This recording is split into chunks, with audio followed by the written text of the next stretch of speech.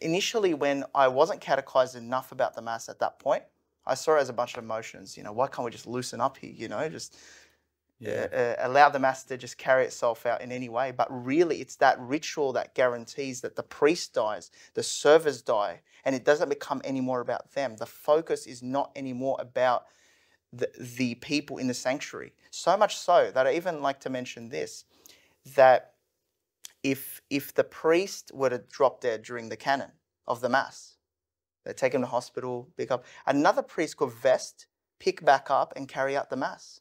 That's how much there's centrality on Jesus, the work of Jesus Christ, and not the individual